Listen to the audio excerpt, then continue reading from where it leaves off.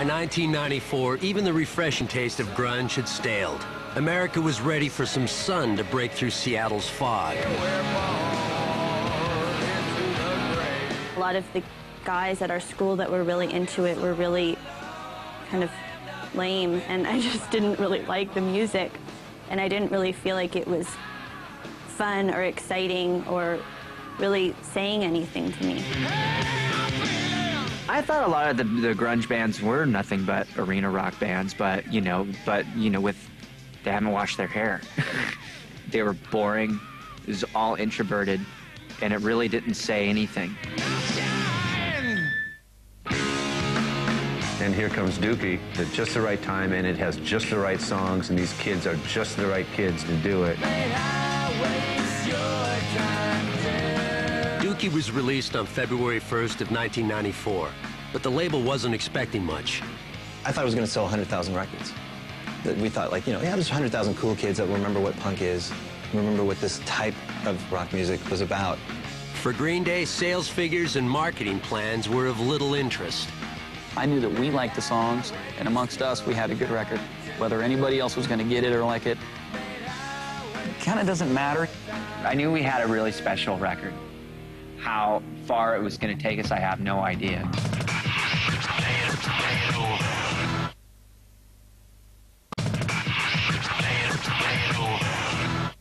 Sit around and watch the tube, but nothing's on. Rob Cavallo helped orchestrate Longview's evolution from fuzzy demo to radio-ready anthem. He believed American kids would relate to the song's restless message, and his covert calls to radio helped assure they'd have that chance. I would call K-Rock, like, 2 or 3 times a night. During that crucial, month or two when the record was just on the verge, I'd call up and I'd say, man, I heard this song, it was just great, And I'd make up some name. Look at his mouth. Yeah. It's all encrustulated with globules of feces. See what I mean, Beavis? Music television smeared Dookie across its airwaves. The Longview clip, shot entirely inside the band's unkempt Berkeley crash pad, epitomized an era where high style meant being yourself. I'm feeling like a dog in heat, barred indoors on the summer street. It's like, all right, just go nuts like you do on stage. That was easy enough to do, and then looking back going, boy, did we have a lot of zits. Just show our pad, show the band, show all our zits. That tiny little bathroom you see in there and that sink dripping, that's our sink. That's our one pan that we had with the butter. Usually the people you see on MTV are all like really tall and skinny and beautiful, but then Green Day was on MTV and they're short and funny looking. I mean, they're cute, totally, but they're not like the normal cute person. When masturbation's lost its fun. And I always kind of laugh when I think about it because it was on MTV, it was huge on the radio, like mothers were letting their kids buy this song, and I think a lot of people didn't know what it was about back then. Dookie mania spread a punk rock virus of insurgency. Legions of youngsters rushed record shop counters to buy their own chunk of defiance. What I think it is just not really giving a just kind of letting go and just being yourself and kind of going against the grain.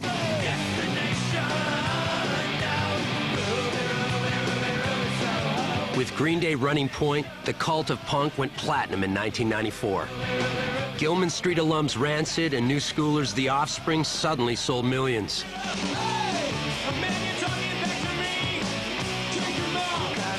Hardcore veterans like Bad Religion racked up previously unthinkable sales. Dookie was an absolute explosion of popularity for everything associated with punk rock.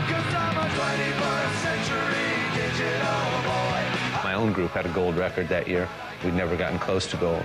It carried everything with it. Punk's flippant fashion sense and contrary ideals redefined teenage cool. Giving the finger was the new hello. Rebellion was the new resignation. Green hair dye flew off shelves. And mall dwellers got mohawks. I love Welcome to Paradise. It's my favorite. We're naming our prom theme after it, too. I'm like, yeah. I remember when you could buy, like, the glitter shirt at the mall that said punk rock. It had like a glitter safety pin. I was like, you know, I think this is over now. Hardcore punks were outruled. Longview was an undeniable smash. And the second single, Basket Case, was barreling upwards right behind it. Dookie was doing the impossible.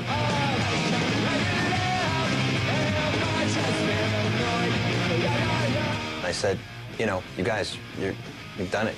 You've made it. Like, this album's going platinum for sure. I can feel it. I know it. The people at Warner Brothers are saying it. And they were very cool about it. They were sort of like, oh yeah, that's really good. Dookie was speeding rebel rock into the status quo, and Green Day were taking the Outcasts along for the ride. For their first national headlining tour in July of '94, the band asked along an opener to reflect their continued solidarity with the counterculture. San Francisco's Pansy division played overtly homosexual pop songs. There were a few songs that would really get people going one way or the other. Close inspection of Dookie reveals Green Day's chosen opener made perfect sense. Their song, Coming Clean, is a punk rock invitation out of the closet, delivered with deepest empathy for those fearing rejection. Sexuality is something definitely I've questioned before in my life. You know, I think most men have, but most men wouldn't admit to that. America was fine with Green Day coming clean, but Pansy's songs extolling the ecstasy of gay sex were sometimes more than the heartland could handle. There was a show in Fairfax, Virginia, where the promoter did not want us on the bill. So Green Day said, if Pansy Division don't play, we don't play. We played the show. And the promoter came back and gave me a 15-minute lecture about how he thought our songs were inappropriate for 12-year-old kids. Homosexuality is one of the last great frontiers where you can really, really get people going and really piss people off. So that could have been part of it. Also, maybe they were just trying to give a message that it's no big deal to be gay. I was alone. I think that at the time, the impact may not have been real obvious, but certainly since 1994, the impact has been huge. It's one of several things that have happened in the last decade that have made homosexuality incredibly more welcomed in America. By the summer of '94, Green Day's Longview and Basket Case had both gone #1. In August, as Dookie's sales passed the million marker, Green Day dropped by the revived Woodstock Festival to galvanize Generation X in a hail of pop, punk, and mud. Woodstock was insane. Just looking out and seeing like just the massive amounts of people. It's like, wow, we look like deer in the headlights up there. Oh, don't hurt us.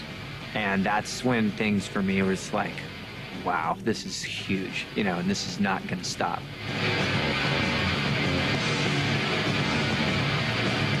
Woodstock and the third #1 single, When I Come Around, propelled Dookie from punk phenomenon to timeless rock institution. By the end of 1994, 3 million people and counting owned and lived Dookie.